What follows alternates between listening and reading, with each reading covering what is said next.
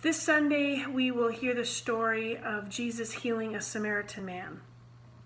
He was part of a group of 10 individuals who had leprosy, and they came to Jesus asking for mercy, and Jesus healed them. 9 of them continued on, and 1 came back, a Samaritan man, and offered gratitude to Jesus. How many times have we asked the question, Jesus, will you heal me? And how many times have we wondered, what does the healing actually look like? What we do know in the text that is there are a couple of things, but for sure that Jesus respects and honors difference. That it doesn't matter who came to him, that they felt heard. Now, of course, Jesus always has strong lessons for us to learn. And in the Gospel of Luke, is really good about sharing some of those hard lessons. And yet in this particular text, we hear and we see and we notice that Jesus honors, Jesus listens. And that because the 9 who left, they didn't offer gratitude, doesn't mean that they weren't thankful.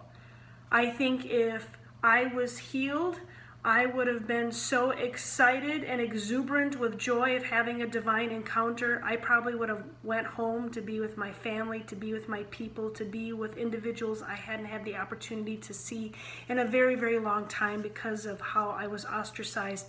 Just because the 9 didn't go back to Jesus to say thank you doesn't mean that they weren't thankful.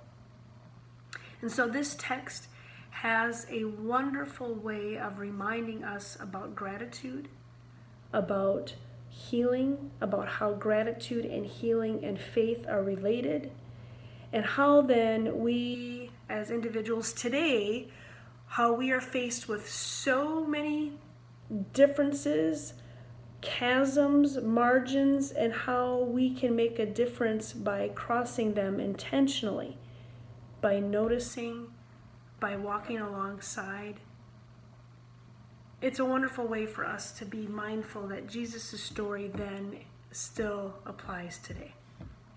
I hope that this weekly eNews finds you well.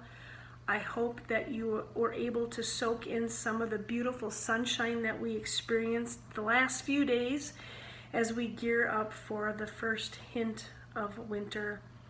I hope that your spirit is doing well. God's peace and blessings be with you on this day. I hope to see you soon.